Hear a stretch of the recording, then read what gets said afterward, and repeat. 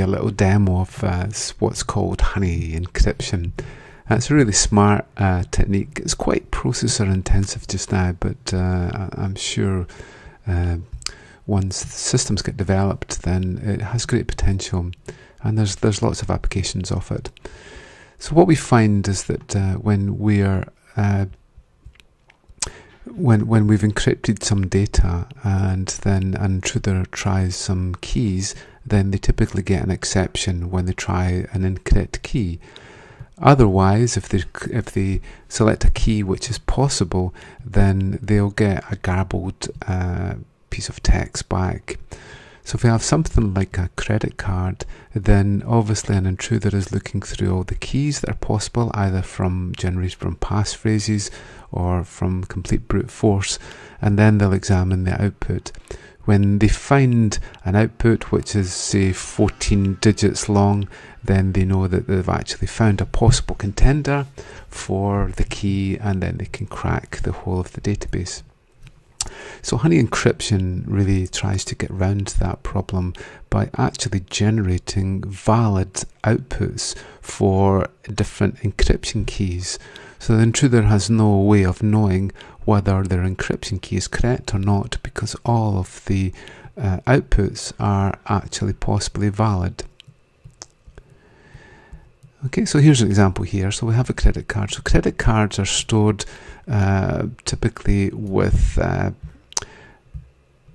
16 digits for MasterCard, with a 5 there, and we get banks of 4. Same thing for Visa, but it starts with a 4. Again, 4 banks of 4 here.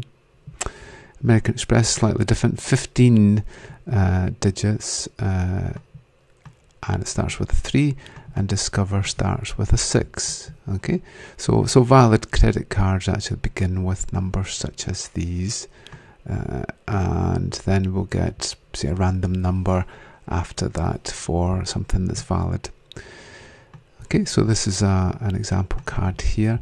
So this card is for an American Express card that we have here.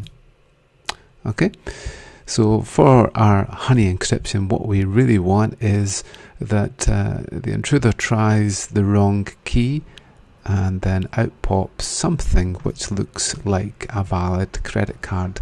So it's very difficult for the intruder to know if that's a correct credit card for that user or not. Okay, so let's try an example. So if we have this credit card and then we encrypt it, so we're going to use this secret key here. And then an intruder comes along and then creates this key as one of the guesses. That's the guess key. And then what we have is that we have then a seed for the table that we're going to create to make sure that every credit card is equally probable across the whole of the frequency range. Okay, so what we do is we set up a table with the valid credit cards. This is the size here, and then we make sure that each of the credit cards are equally probable, so the intruder can't tell just by looking at the numbers that are generated what is a valid credit card or not. If they weren't equally probable, then what would happen is the intruder could actually guess that it wasn't one of the credit cards used. Okay, so there's our ciphertext. So that credit card is stored with this ciphertext here. The intruder then tries this key, and then what we end up with is this value here for a credit card. That's a valid credit card. That's an American Express card there. And it's generated from the table that we actually create of all the valid credit cards. And then we get a pointer to one of those, and then we take the first 6 digits, and then we'll add on a random number at the end, so that the intruder will get a different value each time. Okay, so that works.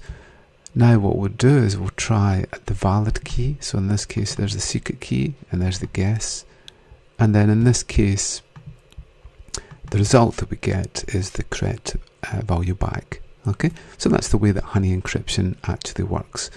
So let's go ahead and we'll try a little example here. It's quite processor intensive, so it might take a little minute to generate the example. Little Python program here. So this receives a credit card, and then this is the actual secret key, and then this is the key that the intruder is actually trying. Okay, so it's going to take a little minute to run because it's got to check all the possible credit cards. So there you go. So it has a seed for the correct answer, and then this is the seed that it generates. And we can see here it's generated an incorrect credit card for this key here. If we now try it with the correct key, hopefully what we should get back is the correct credit card. And there it is there, that matches perfectly.